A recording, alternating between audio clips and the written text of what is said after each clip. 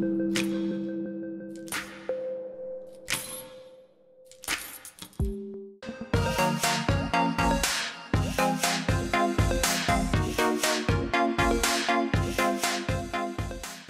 Friends, मेरे channel प्यार का तड़का में आप सभी का स्वागत है। अगर आपको मेरा वीडियो पसंद आए तो इसको लाइक कीजिएगा, शेयर कीजिएगा, कमेंट्स कीजिएगा और मेरे चैनल प्यार का तड़का को सब्सक्राइब कीजिएगा। सब्सक्रिप्शन बिल्कुल फ्री है, बेल आइकन को भी प्रेस कीजिएगा, इससे मेरा आने वाला हर वीडियो आपको तुरंत ही मिल जाएगा। तो आइए शुरू करते हैं आज की रेसिपी। आज बनाएंगे गुड़ गोंद मावा पाक। इसके लिए एक फ्राइंग पैन ले लें, गैस को ऑन कर देंगे। 3 टेबलस्पून देसी घी लेंगे, घी को हल्का गर्म होने देंगे। ये देखिए मैंने 100 ग्राम गोंद लिया है, इसको हम थोड़ा थोड़ा करके भूनेंगे। गोंद भूनने के लिए घी बहुत ज्यादा तेज गर्म नहीं होना चाहिए, वरना गोंद एकदम जलने लगता है। एक दाना डाल के देख लेंगे। घी गर्म हो गया है, अब गैस के फ्लेम को स्लो कर देंगे और थोड़ा सा गोंद डालेंगे। इसको लगातार चलाते रहेंगे जब तक कि पूरा गोंद फूल नहीं जाता। ये देखिए गोंद अच्छी तरह से फूल गया है और इसका थोड़ा कलर भी गुलाबी हो गया है। अब इसको निकाल लेंगे एक प्लेट में। इसी तरह सारा गोंद भून लेंगे। ये देखिए सारा गोंद फ्राई हो गया है। अब इसको साइड में रख देंगे और आगे की तैयारी करेंगे। 1 टेबलस्पून देसी घी और डालेंगे। ये देखिए 20 ग्राम मखाने लिए हैं, इनको भूनेंगे। मखानों को लगातार चलाते रहेंगे। गैस के फ्लेम को लो टू मीडियम रखेंगे।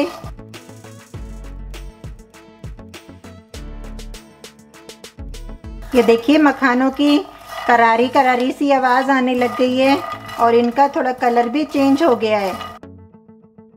मखाने को आप फोड़ के भी देख सकते हैं। मखाने भी भून गए हैं, इनको साइड पे निकाल लेंगे। मखाने जब ठंडे हो जाएंगे तो उनको दरदरा सा कूट लेंगे। 1 टीस्पून देसी घी और डालेंगे। ये देखिए 1/4 कप कुटे हुए बादाम है, ये इसमें डालेंगे।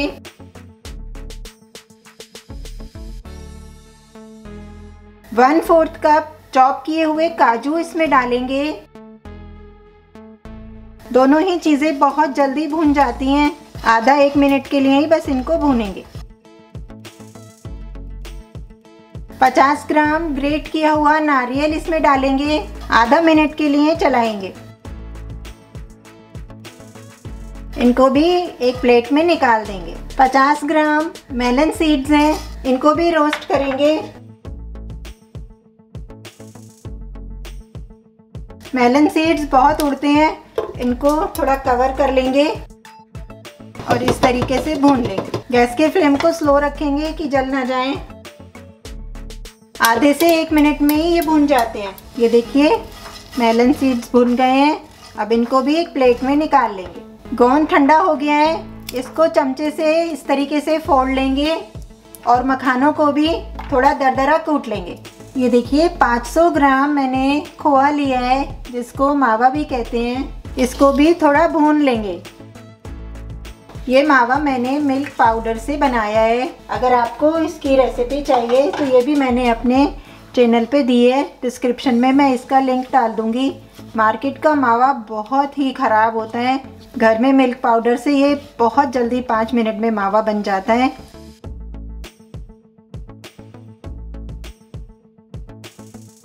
अगर मावा मार्केट का यूज़ कर रहे हैं तो ये देखिए ऐसा इतना थिक होने तक उसको भून लें, क्योंकि मार्केट का मावा गर्म होने के बाद बहुत ही पतला हो जाता है। मावा भी भून गया है, इसको भी साइड में निकाल देंगे और आगे की तैयारी करेंगे। अब एक कढ़ाई ले लें। ये देखिए 400 ग्राम मैंने गुड़ को तोड़ लिया है, ये इसमें डालेंगे। गैस के फ्लेम को स्लो रखेंगे। 1 टेबलस्पून इसमें देसी घी डालेंगे और स्लो गैस पे गुड़ के पिघलने तक इसको लगातार चलाते रहेंगे। ये देखिए गुड़ मेल्ट हो गया है, अब इसको 1 मिनट के लिए पकाएंगे। जिस भी ट्रे में आपको ये गुड़ गोंद पाक को सेट करना है उसमें पहले से ही देसी घी लगा के रख लें। गुड़ की जगह चीनी का इस्तेमाल भी कर सकते हैं, लेकिन गुड़ से बनाई गया गोंद पाक ज़्यादा हेल्दी और टेस्टी होता है। ये देखिए गुड़ को पकते हुए 1 मिनट हो गया है। अब इसके अंदर खोआ ऐड करेंगे। गैस के फ्लेम को स्लो ही रखेंगे। एकदम अच्छी तरह से गुड़ और मावे को मिला लेंगे। 1 मिनट के लिए इसको पकने देंगे। लगातार नीचे से चलाते रहेंगे।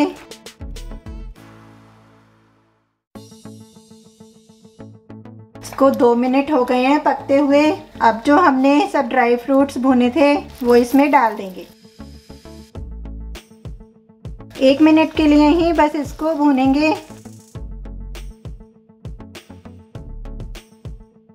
अब इसके अंदर गोंद भी ऐड कर देंगे। ये देखिए मैंने गोंद को थोड़ा थोड़ा साबुत रहने दिया है और थोड़ा थोड़ा बारीक किया है। इस सब को भी मिला देंगे।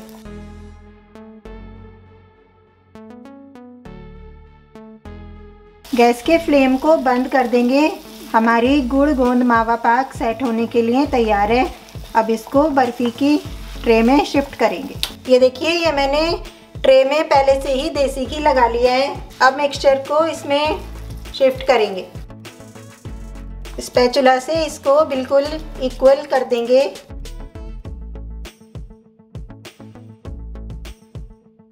थोड़े से पिस्ते और बादाम से इसको ऊपर से गार्निश कर देंगे।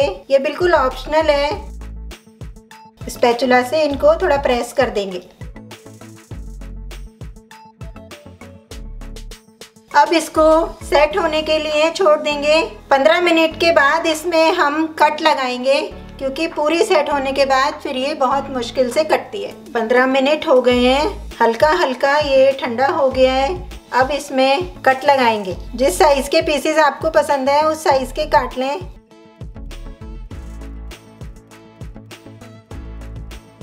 ये देखिए अब इसको सेट होने के लिए 2 से 3 घंटा छोड़ देंगे। ये देखिए गुड़ गोंद मावा पाक को 3 घंटे रेस्ट करते हुए हो गए हैं। बिल्कुल ठंडी हो गई है और अच्छी तरह से सेट भी हो गई है।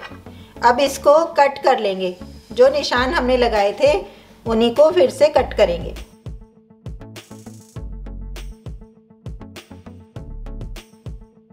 ये देखिए बहुत ही अच्छी मावा पाक सेट हुई है। तो इस जन्माष्टमी पे कृष्ण भगवान के भोग के लिए बनाइए ये बहुत ही टेस्टी हेल्दी गुड़ गोंद मावा पाक, और अपने अनुभव कमेंट करके शेयर कीजिएगा। इसको प्यार से बनाइए, प्यार से खिलाइए। अगर आपको मेरा ये वीडियो पसंद आया है तो इसको लाइक कीजिएगा, शेयर कीजिएगा, कमेंट्स कीजिएगा और मेरे चैनल प्यार का तड़का को सब्सक्राइब कीजिएगा। थैंक यू, बाय बाय, नमस्ते।